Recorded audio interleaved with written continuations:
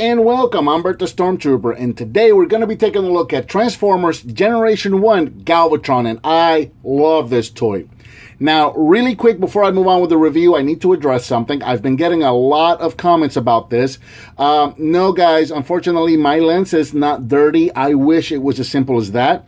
I dropped my phone, and now I've got a couple of dead pixels on my screen, and yeah, it's driving me crazy too. Every time I edit a video, every time I see one of my videos with those specs on there, it's driving me nuts, but there's nothing I can do about it. I'm not going to go buy a whole new phone just because I'm missing a couple of pixels on my screen. My phone is still relatively new, so yeah, unfortunately the specs are going to be there for a little bit until I get a new phone. So all right, moving on.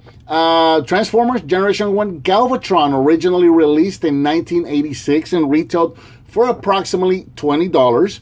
And he is a triple changer, so he's going to have three forms. The first one of which we're looking here is the cannon mode, and or tank mode, I guess you could call, some people call it, which is really, really cool. You're going to hear a lot of sounds of the 80s of the future.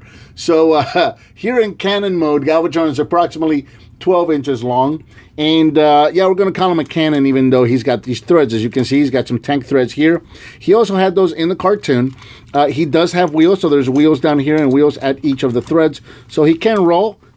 He doesn't roll that great, especially since this joint is kind of loose and it won't stay in place. But he does roll, but it's not something that you could just, you know, fling across the table and expect him to get there.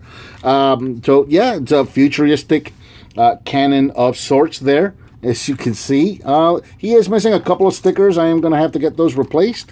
But a very cool, realistic cannon that we got here. Now, he does have some lights and sounds, as I mentioned. There is a switch back here where you can change the sounds. This button here is going to activate the sounds, and there's also a trigger on the bottom, which we're going to address later. And there's a blinking LED, no, it's not an LED, it's actually a small bulb right in here where his cannon is at.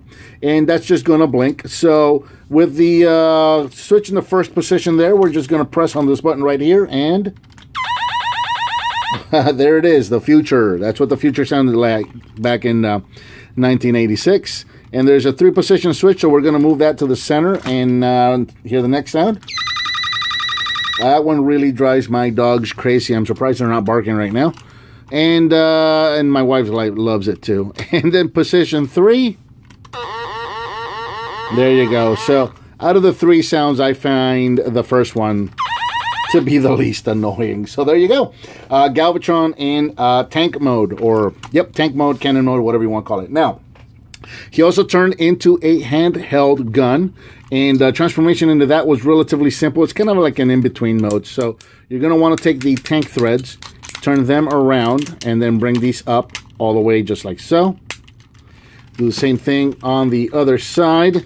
Go ahead and unpeg these, turn them around, and bring them up. Straighten these back up, and then bring down the handle. And there is your gun mode, which I'm going to have to back up for. So not a very convincing gun mode, I suppose. Laser pistol of sorts. And like I mentioned, you've got this trigger right down here, so you can press on that trigger. And there go the sounds, just like so. So there it is, Galvatron in handgun mode. We were not allowed to bring these to school growing up. The school that I was in, back in the 80s, boys and girls, we were actually allowed to bring toys to school, and we would play with them. But when it came to Transformers, we were not allowed to bring anything that resembled a gun. I guess that's kind of still like it is today. But back then, it was, you know, we were allowed to bring Megatron, Shockwave, and Galvatron to school as long as they stayed in robot mode. If you transformed them in the gun mode, you were going to lose them. So it's just the way it was back then. So now, transformation into robot mode, we're pretty much already there. Go ahead and pull out the cannon from the top here. We're going to set that aside for now.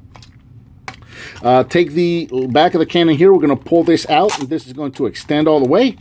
Separate these are going to become our legs. Unpeg them from the bottom. Reach underneath here and pull out the toes. Go ahead and bring these little side boxes down and turn it around 180 right there at the waist. Adjust our camera. And I don't think he is going to fit in camera in complete robot mode. So the, let's see, this purple thing in the back here is kind of like a sight or such.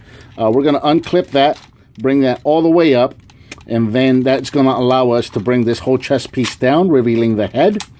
And then at this point, we can take the handle, bring it all the way up, and just let it rest on that purple piece. Bring these arm or shoulder pieces up.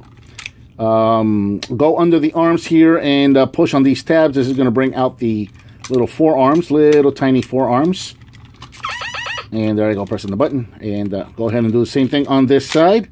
Bring that out.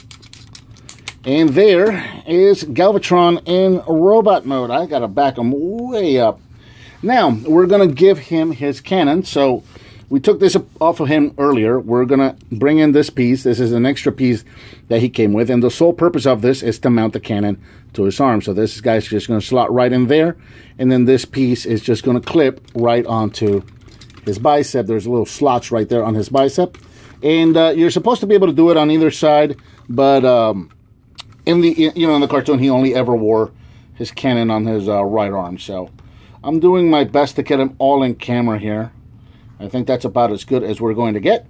And then one last weapon. He also came with this laser gun here, so which you never saw in the movie or cartoons, but whatever. We're going to give him his laser gun.